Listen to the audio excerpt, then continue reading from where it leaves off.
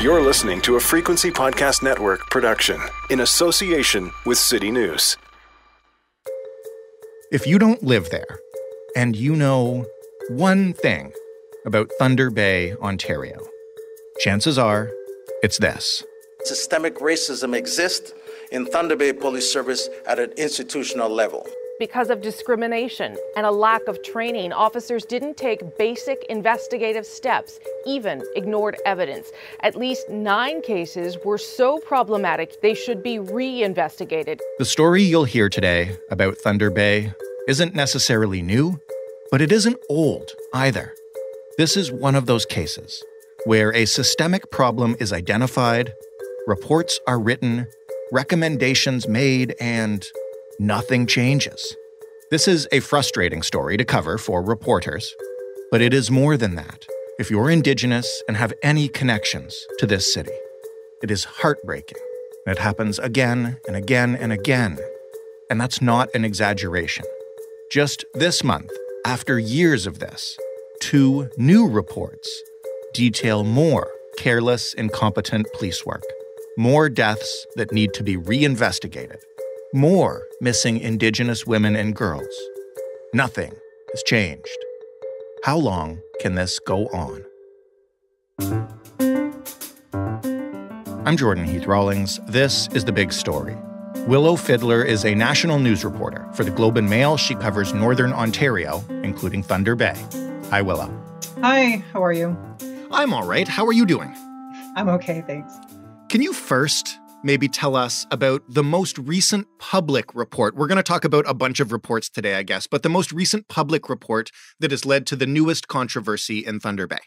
Right. And it is a bit confusing with the number of reports and investigations and everything that's happening. So you'll have to pardon me if I get things confused, but I'll do my best. So the latest public report is the final report from what is called the Executive Governance Committee, and they reported back to the Office of the Independent Police Review Director on 4 recommendations that came from what was called the Broken Trust Report. And that report was done by the OIPRD back in 2018. And what that report revealed was systemic racism, ingrained in the Thunder Bay Police Service, kind of at all levels. And one of the major findings, recommendations from that report was that 9 death investigations of 9 Indigenous people be reinvestigated because they were so poorly done and negligent. That was one of the major recommendations from the Broken Trust Report. So since then, there's been, the work has been done, the investigative work. There was an investigative team put together that was led by a retired OPP superintendent named Ken Leppert, and he worked with investigators from the Thunder Bay Police Service as well as other services in the province. So they did the 9 reinvestigations, and so they finally just released their findings from that report. From those reinvestigations, right, and reported back to the OIPRD on that. So again, so there's a couple of things in there because that wasn't the only recommendation from the Broken Trust Report. There was like 44 recommendations total, but the recommendation to reinvestigate the 9 cases was a big one. The other part of that was that investigators had to identify any additional sudden deaths within the Thunder Bay Police Service that they felt should be looked at again or that needed kind of further action. And they came back with 16 more cases. So that was also in the public report back to the OIPRD. So that was kind of an astonishing number, but not really surprising for everybody, given the findings from the Broken Trust Report in 2018 that just saw how problematic and negligent the police work has been particularly for Indigenous people in the city. Can you just quickly tell me what the OIPRD is? Yeah, so it's the Office of the Independent Police Review Director, and they're the Ontario's oversight agency for policing. They handle like public complaints for policing. They hold like hearings and stuff like that for misconduct. They started the Broken Trust Report because of a complaint they received from the family of a man named Stacey DeBungy. He was a 40-something-year-old man who was found dead in one of the city rivers back in 2015. The family filed a complaint about how police treated his death. They said that they ruled out foul play almost immediately. They kind of brushed it off as just another drunk Indian that rolled into the river. So they took their complaint to the OIPRD, and it was actually that complaint that spurred the Broken Trust report and said, okay, we need to really take a good look at what's happening here with Indigenous people dying in the city. Yeah, and I know the reports kind of overlap on top of each other and can be confusing. So maybe let's talk just a little bit about the kinds of stuff that's in these reports. I mean, these deaths, what kinds of sudden deaths are we talking about here? And when we talk about them not being investigated fully or really taken care of by the police, what does that mean? Can you give us some examples? For sure. So I think the in the 9 reinvestigations, and this goes back years and years. Right. This is nothing new. So the 9 reinvestigations, 4 of those cases, deaths, were First Nations youth, students who were from the north and in northwestern Ontario, remote fly-in communities who left their homes and families to attend high school here in Thunder Bay because there's no high schools back up north in the reserves where you can graduate. So a lot of times the students have to leave homes and they come to places like Thunder Bay to go to high school. So between 2000 and 2011, there was a number of deaths of Indigenous people. And during that time, like in the early 2000s, people were noticing, Indigenous communities around here were noticing that. And in 2015, they had a coroner's inquest here in Thunder Bay that was called, it's referred to as, a couple names, but the student inquest or the 7-student inquest. And that looked at the deaths of 7 First Nation students who had come from the north to Thunder Bay to attend high school, ended up dying between 2000 and 2011. 5 of those 7 students were found in city rivers, which really sounded the alarm bells around here, and had so many people worried, had the entire community. Well, I shouldn't say the entire community because there was a lot of people who weren't concerned about it, and that was kind of the problem. So the coroner's inquest looked at those 7 deaths.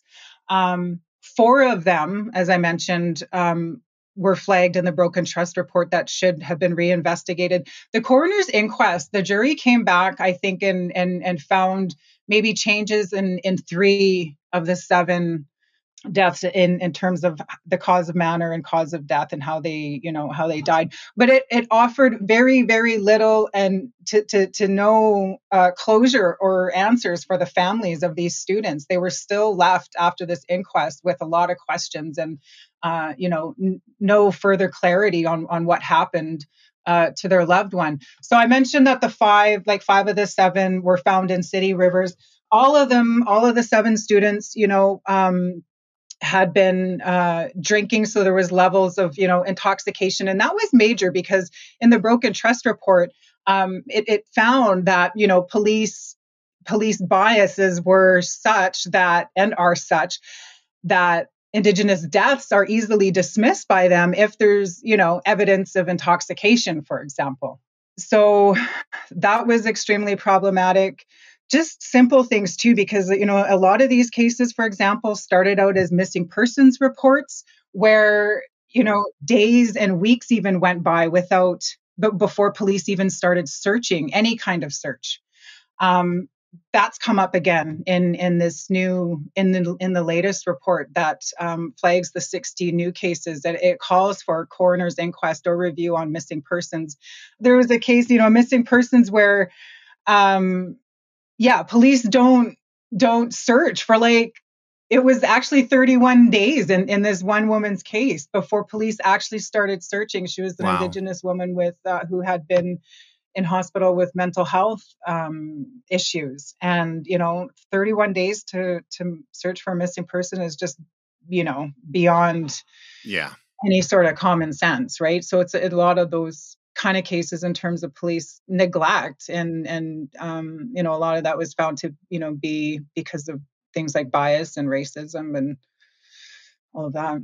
So that is a public report, and I'm just going to kind of lay it out here to clarify it. That's a public report that wanted 16 old deaths reinvestigated because the investigations may not have been done properly. But there is also, and I promise this is the last report I'm going to ask you about before we talk about the systemic stuff, there is also a private report that we know a little bit about what's inside, and that deals with I'm glad you mentioned missing Indigenous women a minute ago, because that deals with this. And what does that report say? Yeah, so I'll just clarify. So the public report has the information of the 16 additional cases, but it doesn't have any of the details on those individual cases themselves. Right. Those details are in this second confidential report that's not really so confidential anymore. But I see. So that report outlines, kind of provides case summaries of the 16 cases, what investigators found, reasons for further investigation, and then it also flags 25 unsolved cases of missing and murdered Indigenous women that have been with the Thunder Bay Police for quite some time. And this is a list that was submitted by the service to the National Inquiry back in 2017 when they were having the national hearings on that. So that's kind of the official list that would have been put together, and that includes, old cases. I think one of the most well-known ones around here is Sandra Johnson, who, was found killed naked, face down in the snow. Again, in a city waterway. I mean, it was winter, so the water was frozen back in, like, it's been over 25 years for that. And her sister still lives here in the city and does, so much advocacy work to, bring attention to these issues. And her sister's name's Sharon. And I have so much admiration and respect for that woman, because to think of the things that she must have had to endure during her quest for justice for her sister. I can't imagine. Well, I did want to ask you about the prevailing feeling around Thunder Bay right now, because as you've kind of detailed, there are reports of this systemic racism going back years, decades, and now there are two new ones. This is clearly still happening. How did the public react, and is anybody surprised? No one is surprised. It's so frustrating. I laugh out of sheer frustration as someone who's been covering this for 6 years now. Now we're faced with, I just came from a Thunder Bay Police Service Board press conference, kind of where they've, again stated, they're committed to these issues and all of this, acknowledging that, there's little trust. But that's kind of about it. There's really no action beyond those words, and that's frustrating as well. How does this police service still exist in this current form? I mean, you would have thought one of the past 2, 3, 4 reports of this stuff would have at least, if not, a disbanding of the force, but at least some systematic reform. Yeah.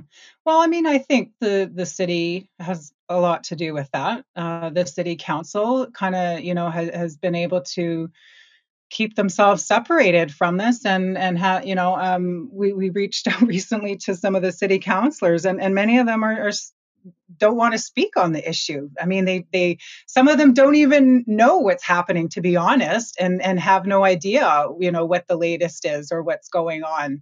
And that's really indicative of how the board manages, to stay within, their bubble, as so many people I've talked to say, they operate within this bubble. And where there's little accountability and little transparency, despite these reports, like you say, like the board had this very, the report by former senators Marie Sinclair, and at the time, this was at the same time as the OIPRD broken trust report. And there was promises back then of there was the new police chief, who was the first female police chief for the service, veteran, 25 years with the service. And then the board picked their first Indigenous chair to lead the board. And she was a woman as well. So, there was kind of like those kind of moves, but she didn't last. And she had said, there was a very clear roadmap with Sinclair's report on what the board could do. And yet, there's been very little movement on that. Now, the board is now coming up with another report. So they've now hired or established an expert panel of individuals they call, experts in policing and community governance and all that. So this panel is going to assist them in a number of things, I guess, implementing past recommendations, reviewing those, and then coming up with more recommendations on what they need to do. One more report is going to do this, right? It just takes one more report. Yeah, just one more. Let's bring in some more experts to get this done. So this is led by former Toronto Police Board Chair Alok Mukherjee. And then there's several others on there as well. I've spoken to Mr. Mukherjee about, what he thought about the board and reports and everything. And his feeling was that there wasn't enough time given to implement the recommendations from the Sinclair report. And, I think the other part of that is just this whole accountability again thing. Like the service and the board are just kind of accountable to themselves, it seems, right? I mean, they self-report on the recommendations in these reports. So, for example, like the police chief tells the OIPRD that they've completed 80% of the recommendations from the broken trust report, and yet there's nothing in place to check the accuracy of that, right? So, I mean, the whole question of an issue of oversight too, both at a municipal level and provincially is a big one. I don't know if you would know the answer to this, but I'm curious about what anyone in the police service on the front lines out there doing the work or not doing the work has to say about these pretty damning reports that keep coming. Well, yeah, and this is kind of where it gets interesting. So, I mean, the Police Association, has not really ever accepted the findings from the broken trust report. And I think the challenge in that has been understanding what systemic racism is. They took it quite personally and felt that it was an attack on them as being racist officers. And that's not really what broken trust was or said. Systemic racism is can be a complicated thing to understand. Right. So that's been a little bit difficult, but at the same time, the Police Association has also, said that they have zero confidence in their police chief too. They've, flagged a number of internal issues. The board and the chief, have been named in several human rights complaints by officers, which I'm told is kind of unheard of. Including a board member. So, like all around, there's just very little confidence and trust in the leadership of the service and board. And it's just really, it continues for some reason to blow all of our minds who are watching this and working on this and paying attention. How does this continue? And again, we were asking that of the board chair this morning in the press conference. they seem quite confident though that they're just going to continue on, and hopefully this expert panel does it does it for them, but unlikely. I can hear in your voice how frustrating it is, and it doesn't seem like there's anything concrete on the horizon. But I mean, maybe just imagine a more optimistic world. What do local Indigenous leaders have to say about this? What would they like to see happen to create meaningful change?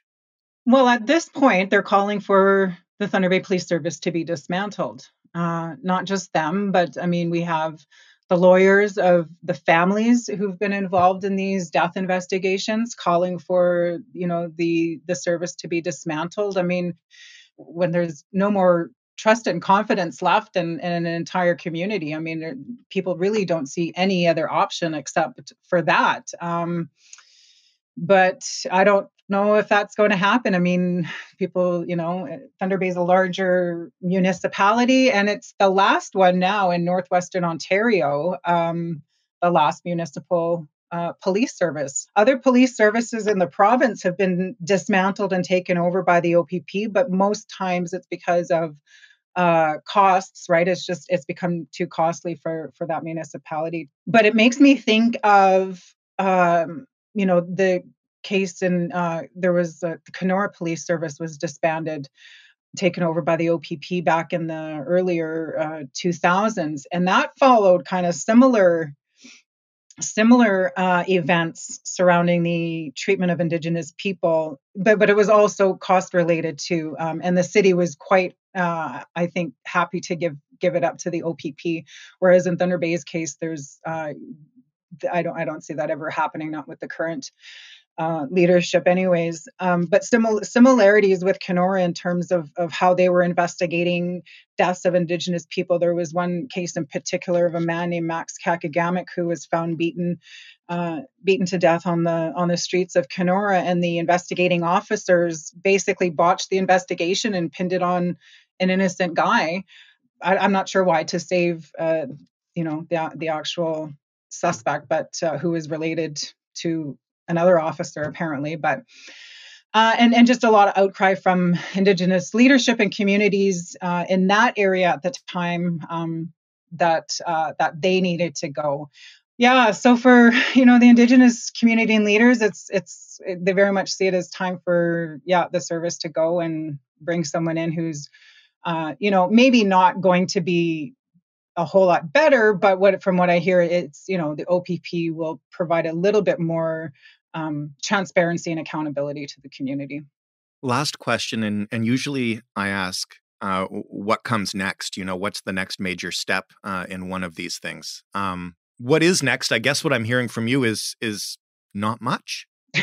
more waiting on reports and investigations. So I mean, there's I don't think we mentioned the Ontario Civilian Police Commission, which is the OCPC, which is kind of the oversight agency for boards and services. That's who hired Senator Sinclair, to do his report in 2018. Anyways, they are now again doing another investigation into the service and the leadership.